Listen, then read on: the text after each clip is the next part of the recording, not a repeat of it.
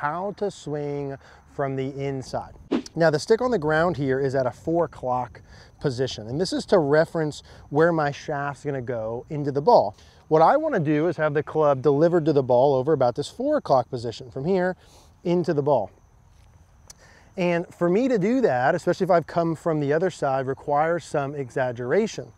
So what I really wanna feel is that part. I wanna feel the club working over 4 o'clock into the golf ball. I've got the stick angled through a basket here.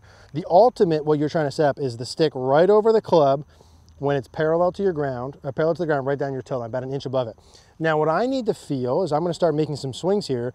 I need to feel the club, from my point of view, right parallel to the 4 o'clock, which for somebody's gonna feel way inside, underneath the stick and into the ball, and then I gradually have to get used to hitting shots with this.